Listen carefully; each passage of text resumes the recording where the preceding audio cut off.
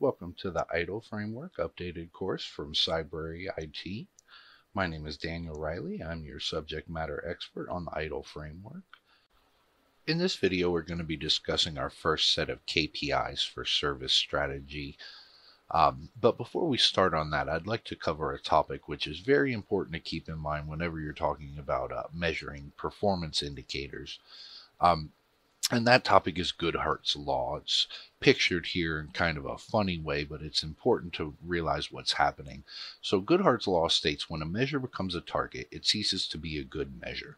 And what that means is through good intentions, you may set a way to measure quantitatively how close to achieving your goal is. So if you give somebody a task and measure them on, say, the number of nails that they were able to produce, then you might get thousands of tiny nails which don't really fit your process. So then you might say, okay, well, let's change it to the weight of the nails. Well, then you might get nails that are too big and use too much material. And again, they're not really fit for your process. So this is generally called the Cobra effect, or the law of unintended consequences, due to a story that's related. The Indian government wanted to reduce the number of cobras in the wild, and therefore they released a bounty on captured and dead cobras.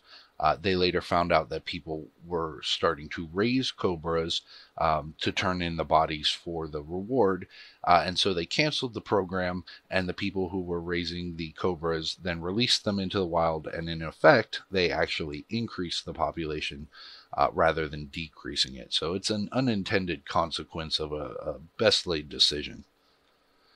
So there are ways that you can check for this in your data over time using statistical methods. Now those are about a bit outside of the coursework that we're going to do, but if you're interested, you can do a little more research on checking for Goodhart's Law. The key thing that we're going to want to remember is not to tie our KPIs to our performance incentives. And the reason is because then you make them a target and people will start to take advantage of them. They'll cease to be a good measure of the performance. So now that we have that out of the way, let's actually discuss what it is we'll be measuring. So this one, the SIC is what I call it. It's the number of strategic initiatives that were launched through the service portfolio management process. So each cycle of process release that we do today, through continuous delivery, you'll still have a delivery cycle. And in that, we will measure the number of services that we released, which have a strategic plan attached. Of that, we're going to take a look at a percentage of those services that were planned prior to the number that we implement them. So as a percentage, we're going to take the number of new services with a plan, and we're going to divide that by the total number of new services. And this is a constrained percentage that's going to be in the range between 0, some number, and that number is less than 1. This percentage is the PAS. This is the new services that were launched without the strategic review. This is the inverse of the PNS. And if you take these two numbers and you sum them, they should always equal 1. So again, this is going to be the number of unplanned services divided by the total number of new services. And again, this is a constrained percentage that's somewhere between 0 and 1. We're going to keep account of the number of new customers, and now you could argue that this KPI falls under business relationship management or several other life cycle phases as well. And you'd be correct. A lot of these will have effect throughout, and that's why they're in service strategy, because that is the core and it informs all of our phases going forward. And we're going to keep account of the number of customers lost for the same reasoning. Now, number of incidents responded to, this is actually a total category. There are several different types of incidents, and you may want to break this out to determine like customer incidences versus security incidences and things like that. Now, when you're talking about measuring KPIs, you're most likely going to see them in a form of a dashboard. And this is just an example of a dashboard for measuring different KPIs in one place. You have some financial and some trending data here. So we're also going to look at, for the financial management aspect, the percentage of overspending that's on the IT budget. And this is for all IT services total.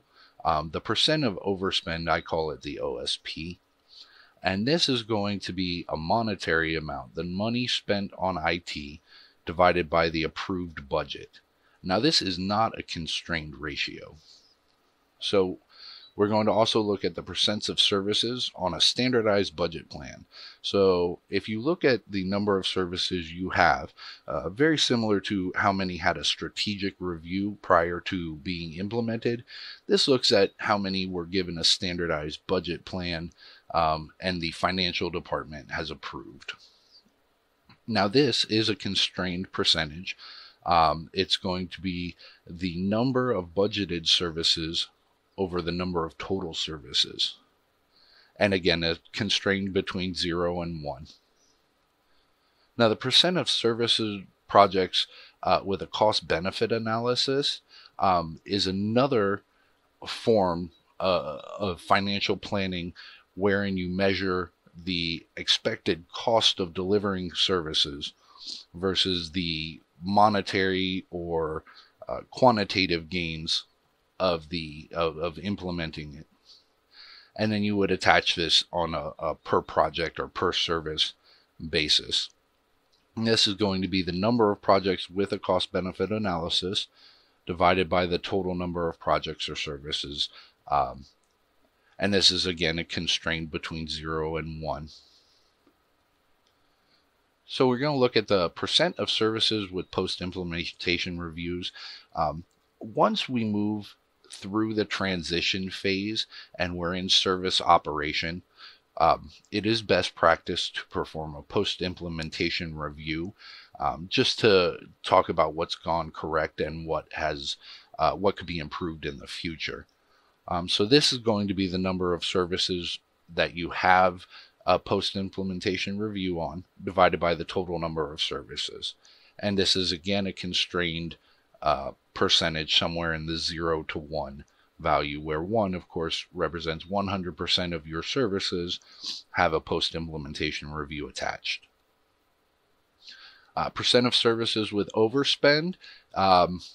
This is a per service measure of the IT budget overspend. So you're going to take the dollar amount spent on a service divided by the dollar amount budgeted to deliver that service, and you will get a not constrained number. So you could get somewhere, double spending on your budget, and that would show up as a number like 2.0. Of course, you don't want to be double spending on your budget, but the math won't constrain it. So the percent of cost optimization plans for services, this is the number of cost optimized services, which generally comes again in the operational phase. The accounting management will propose optimizations for expenses, and this is a constrained metric. So some percentage of the number of services will have a cost optimization plan, and some other percentage will not. Now, moving into the business relationship management KPIs, we're going to want to keep account of the received customer complaints. And this will generally come through in the form of a help desk. And then we're going to take that and we're going to have a count of the accepted customer complaints. And we can keep a ratio of the number of complaints to the number of accepted complaints. Then we're going to keep account of the customer satisfaction surveys that we have sent out. And we're going to want to take a percentage of those returned surveys so that we can monitor how many of our requests for information are being fulfilled. We're going to take the count of the surveys that we've got, and we're going to divide that by the total services out, satisfaction surveys out. And this is, again, a constrained percentage between 0 and 1, where 1 means all of your surveys have been responded to, and 0, of course, means none. So the mean customer satisfaction per service takes the services listed in the customer satisfaction survey and applies the mean, which is to sum up all of the answers and then divide by the number of answers that you've received. So this is the average measured customer satisfaction for each service, and you would want to include the standard deviation so that you can tell how many are clustered around the mean versus how distributed the opinions of your customers might be. And of course, this is all done by self-reporting on customer satisfaction surveys, so you do have to take it with a bit of a grain of salt. And this is again an example of a business relationship management dashboard.